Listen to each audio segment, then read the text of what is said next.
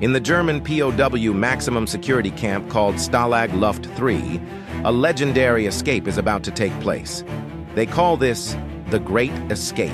76 Allied prisoners became secret tunnelers. They carved out 3 tunnels, nicknamed Tom, Dick, and Harry. Each prisoner brings something to the plan. Hendley steals vital objects, Blythe, an expert forger, Sedgwick makes picks, Walensky and Dix oversee the digging, MacDonald collects information, Griffith makes civilian disguises, Ashley Pitt creates a way to hide the dirt that was dug up. A choir masks the digging noise. The tunnels stretched 100 meters beneath the camp. Under darkness in 1944, they took the plunge. The plan was for 200 men to escape, but only 76 slipped through before the alarm sounded, 50 were recaptured and executed, and only 3 tasted freedom. It's an amazing tale of bravery and ingenuity.